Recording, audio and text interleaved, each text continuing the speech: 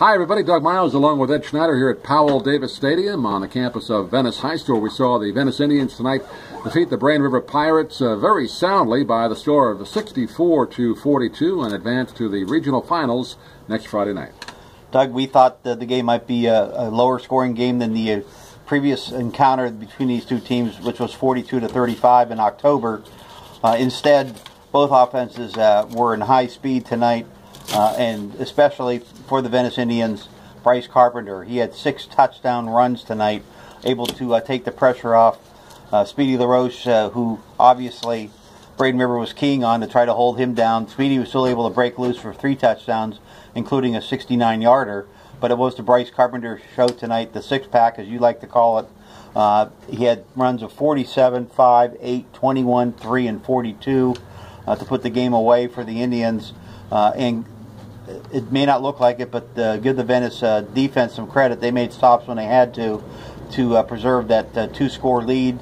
And finally, the Indians were able to get that final score in to go up by 3 scores, and the Braden River ran out of time. Yeah, Venice kind of set the tone once again on their first possession, coming right down the field and scoring, and then going for 2. Got the 2-point conversion, so that kind of sent a message a little bit. Didn't really factor in the score late in the game, but I think it sent a message to the Braden River Pirates. We're out here to take it to you right away, and really the Pirates never could really quite get back like they did in that game a few weeks ago, the regular season game, where they were driving at the end to perhaps tie that game. But Venice, a very convincing win tonight. Right, they were able to race out to a 36-7 lead in the second quarter before Braden River was able to get a score before halftime to make it 36-14.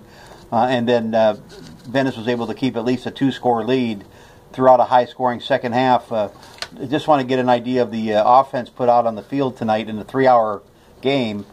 In the first half, the Indians had 348 yards of net offense compared to 233 for the Braden River Pirates. In the second half, the Indians had 289 versus 297 for the Pirates in the second half. So net yardage for Venice unofficially 637 yards, 530 yards unofficially for the Braden River Pirates, and that doesn't include a 97-yard kickoff return that they had. They got the ball down to the 1-yard line, setting up a 1-yard drive for one of their scores. So over 1,150 yards of offense plus a 97-yard kickoff return. I guess that's why you end up with a 64-42 final.